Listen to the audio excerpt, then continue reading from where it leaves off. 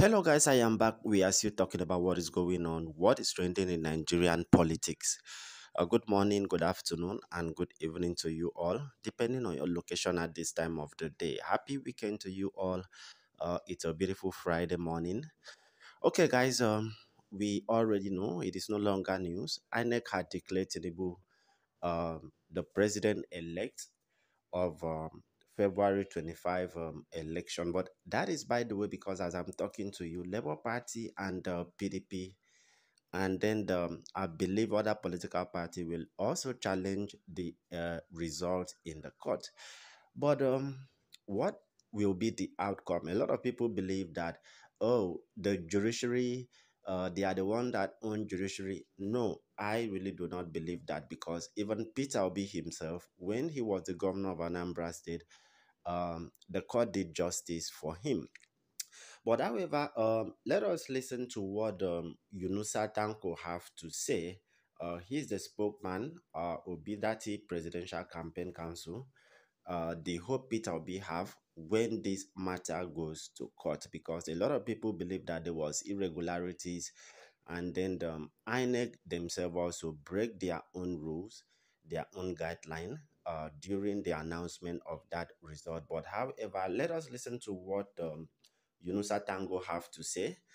The outcome, what befall on Peter Obi and Tinubu when this case finally goes to court. Okay, so if you have anything to contribute, put it down in the comment section below. Election had come and gone.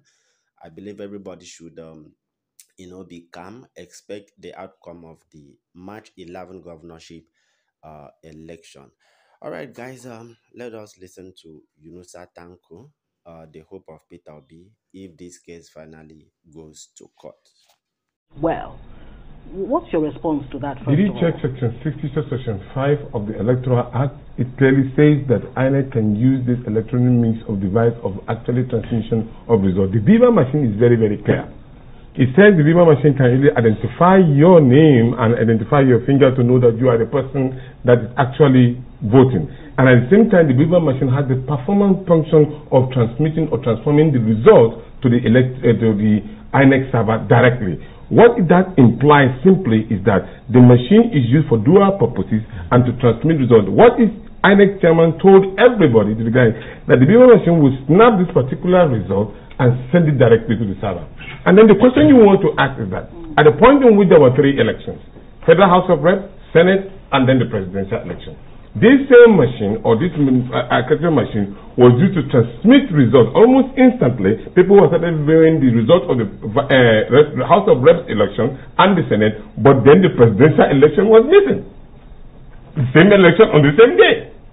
That created all kind of suspicion that we saw, and that made the whole processes a sham election, an unacceptable one. Well, has there been any kind of data you got from the field that doesn't tally with what has been sure, because our situation room, in collaboration with all other groups who are interested in making sure that we have a credible election, are able to collect all the results.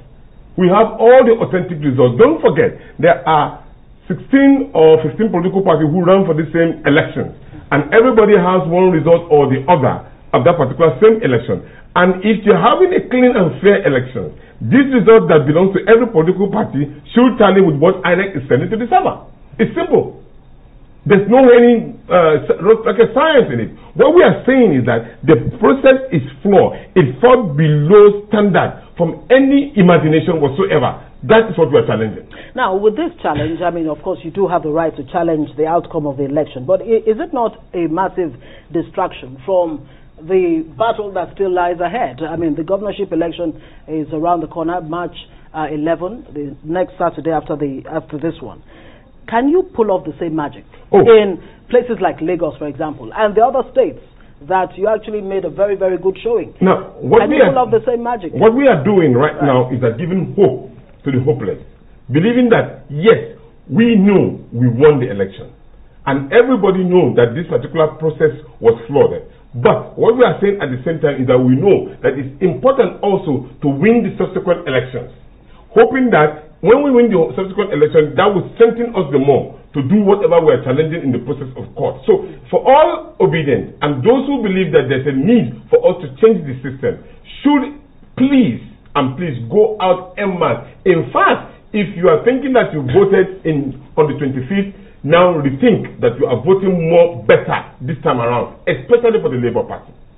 This is a very serious call because we need to change this system. We need to give hope to the Nigerian people that believe in that Nigeria can really move from the circle of poverty that we found ourselves. And in changing the system, are you worried about your members that are going to the National Assembly staying the whole journey with the Labour Party? You have about, is it six?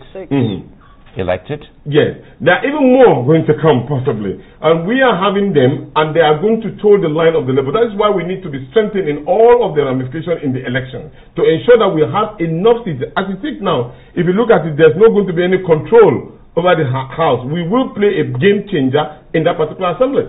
So your party is going to court. We've heard that much. When exactly is that? Have you set the ball rolling on that? And are you confident in the Nigerian judiciary that you will get the kind of justice you're expecting? You know, for those who have not been following the history of Peter Obi, they should now. Because at the time he won election when he was governor of Anambra State, he won it through the court processes. Today, I had a renewed hope in him. Today, he addressed all of us. And he told us that they just return him to his home, where he's a master at that particular game. So all obedience should go home and rest, that we are going to challenge this particular cause.